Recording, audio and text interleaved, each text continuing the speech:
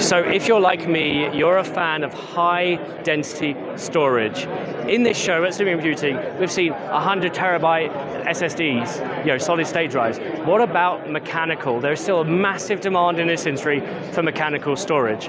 Now, we've seen 18 terabyte drives hit the market, 20 terabyte, 22 terabyte is now on the market.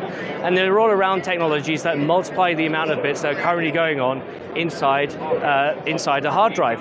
What Seagate are showing here at Supercomputing this year is this drive. If you'd like to come in, Dom, it's the 30 terabyte Exos X drive, and they've even got one, a see-through one here. What this uses is a technology called HAMR, Heat Assisted Magnetic Recording. So the point is, how small can you make those grains on those platters to hold bits of data that are basically interesting and for a long time? Normally it was just magnetic fields. What we're doing now is we're playing with technologies that you need to heat up in order to write a bit or read a bit. There's multiple ways to do it. And HAMR is just one of many technologies currently competing on the market.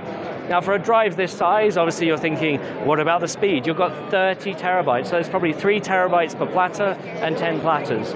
Well, these are still SATA drives. They're not going to be NVMe anytime soon, but they are offering mechanical density at a lower power than the equivalent solid state storage devices.